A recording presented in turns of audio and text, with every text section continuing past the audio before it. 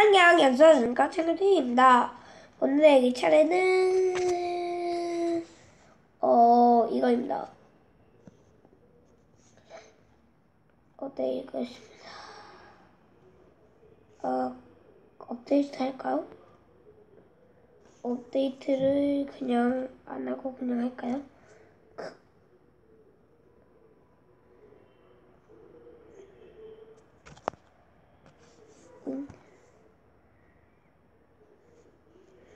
기다리고 있는 중. 완전 빨리 되네요. 와, 샤라락. 그냥 기다리면 되겠죠? A Voice in the Night. 그냥 됐네요. A Voice in the Night 라는 이야기예요. 읽어드릴게요. Ready. Hannah was sad because she had no children. She prayed, and God gave her a son, Samuel. She was very grateful, so she gave Samuel to God to serve him. 기다려봐요. 네.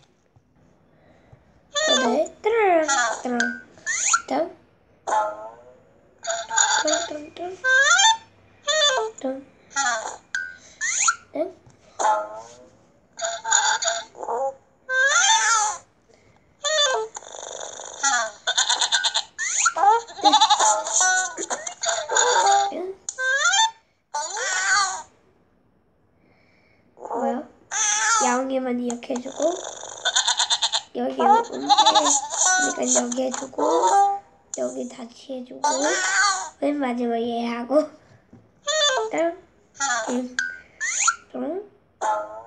빨리 잘 넣네요.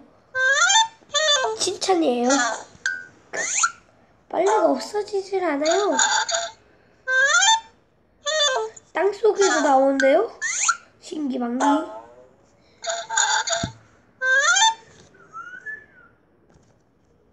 네. 다음 페이지를 넘기겠습니다. Hannah left her little boy at the temple with Eli the priest. Samuel helped old, blind Eli. He even slept in the temple, while Eli slept in a room nearby.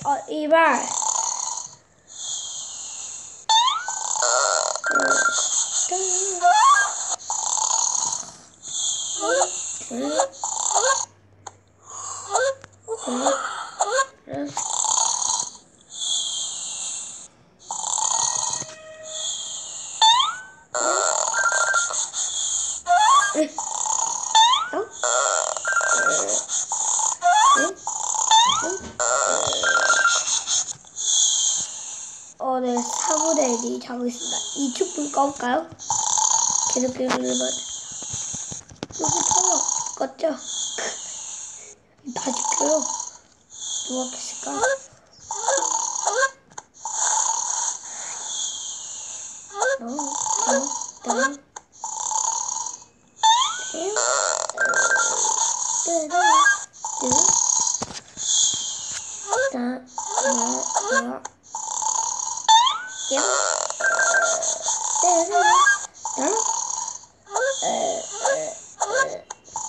누구 오라는 건가?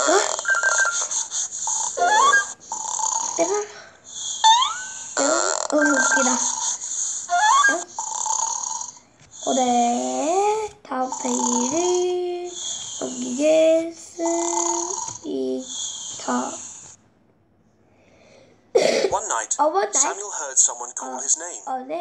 He got up and ran to Eli. Here I am, he said. I didn't call you. Eli grunted. Go back to bed.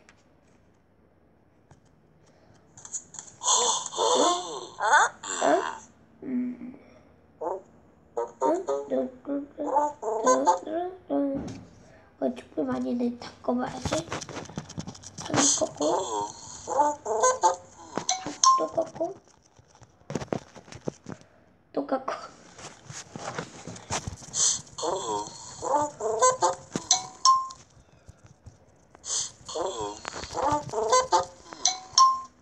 야, 촛불 끄기 파워다. 누구예요? Hannah gave her son, Samuel, to Eli to help him serve God in the temple.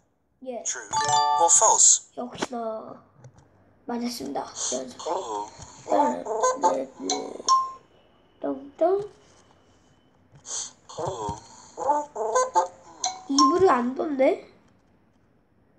오이.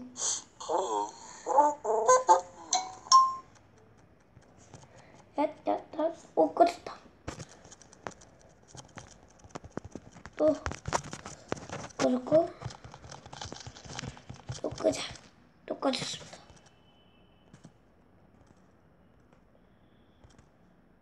오늘 다음 페이지.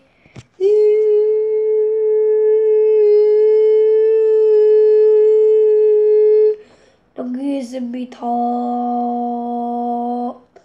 다음 페이지는 넘기겠습니다. 다음 페이지 넘기겠습니다. Samuel crept back to bed. He heard his name again. Samuel ran back to Eli. Here I am, he said. I didn't call you, Eli sighed sleepily. Go back to bed.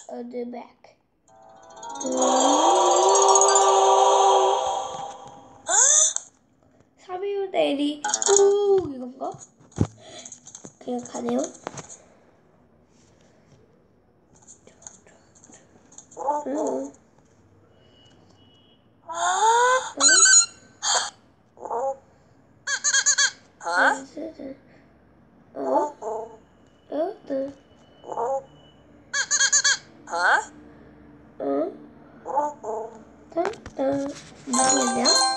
Who did Samuel live with as he served God in the temple?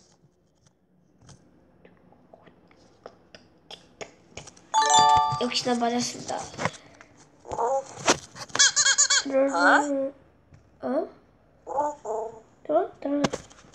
그게 바보다.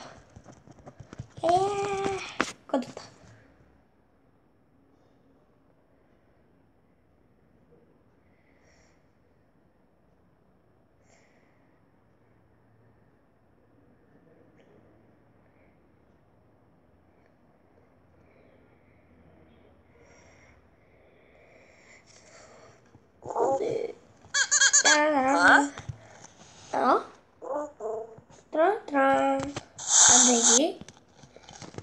After Samuel heard the voice a third time, Eli said it was the Lord.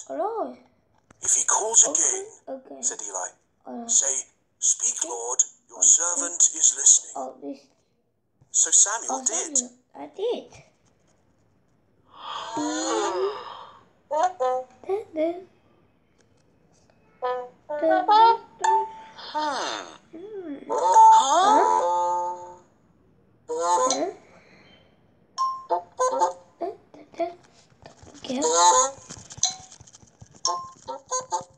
사람이 들고 있는 걸 한 거지네요. 바닥에서 꺼지겠지? 꺼지고. 됐지. 힘들다. 힘들다. 그리고 따당 따당 따당 따당 따당 따당 따당 따당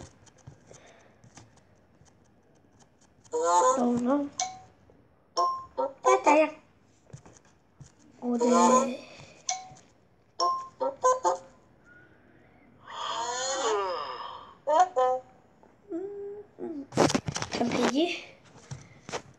Samuel, God said, "Can you be my prophet and pass my words faithfully on to my people?"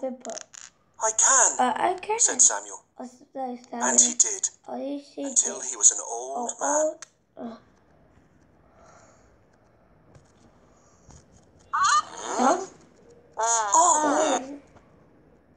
After Samuel heard the voice a third time, Samuel, God said, "Can you be my prophet and pass my words faithfully on to my people?" I can, said Samuel. And he did, until he was an old man. What? No?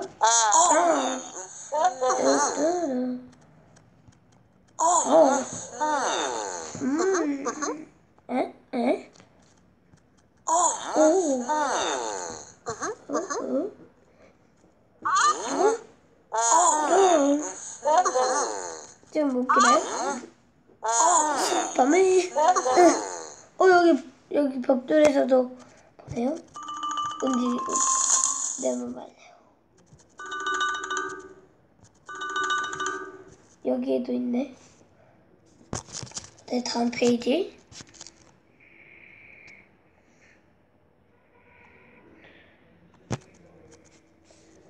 네. Did God ask Samuel to be a prophet to pass on his messages to his people? Yes or no? 예. 봅시다. 정답.